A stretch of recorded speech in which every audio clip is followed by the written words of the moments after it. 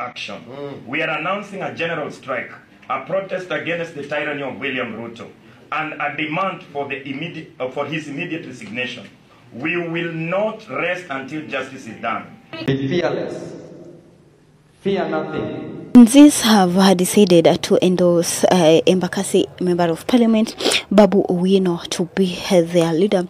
Of course, you can see right now the leader that is listening or addressing Gen Z's issues like, observing justice and also employment. It is BABU OWINO who have been pressuring like the university students to go on a strike so that President William Ruto can listen to their issues, and saying President William Ruto will never act unless you go to the roads and protest. And agencies have said that these are the only leaders, that is BABU OWINO and Jimmy Wanjigi, that are with them right now. And they have endorsed BABU OWINO to be their leader. And coming at 2027, BABU OWINO might leave his seat of Member of Parliament of Embakasi East and, vie for presidency 2027, because the likes of Kalonzo Musyoka, Martha Karua, Gen Zs, they feel like, they are not that tough. And to be a leader, you need to be tough, including strikes that have been going on countries. They have said, including teachers, they will consider those leaders that they are listening to.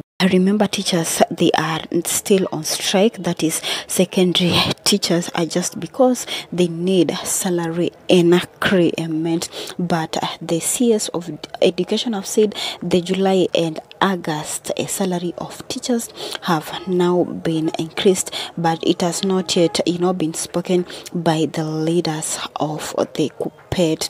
What do you guys think? Do you think that, Embakasi is of a Member of Parliament, BABU OWINO? Do you think that he can make a good leader? He can make a good president? Do you think so? This is also coming after Museveni today mocked BABU OWINO. But BABU OWINO, we shall be reading what BABU OWINO actually went ahead and answered Ugandan President, that is Yoweri Museveni, after making remarks that Raila Amolo Odinga should not associate himself with BABU OWINO because BABU OWINO is not a good person. But feel free to show your thoughts down below in the comment section.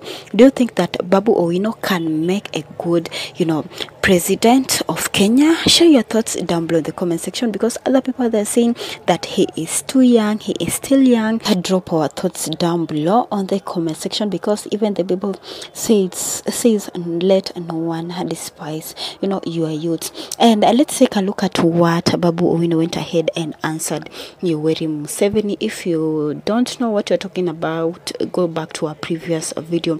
This is what he answered.